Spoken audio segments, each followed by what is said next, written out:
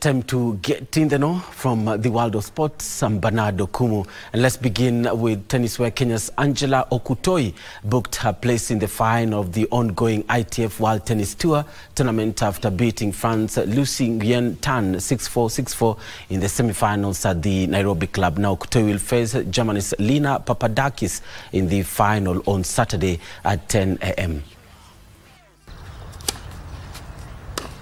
It was an emotional win for the young Kenyan tennis star after beating French woman Lucie Nguyen by 2 straight sets of 6-4 and 6-4 in the semifinals at the Nairobi club.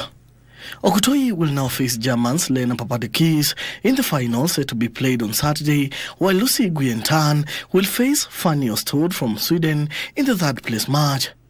En route to the semi-final, Okutoyi defeated Italy's Mariana Tona by 2-1, while Papadakis defeated 7-seed Emma Lena by 2-1. I believed in myself, and I knew that I'm also strong and I belong in this game.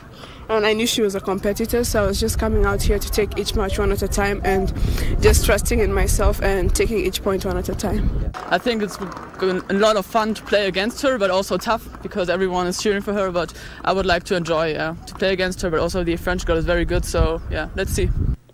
In the women's doubles finals, Kenya's Angela Okutoyi and Burundi's Sada Naimaha emerged victorious after beating USA's Annie Jesse and Germany's Lena Papadakis by 2-1.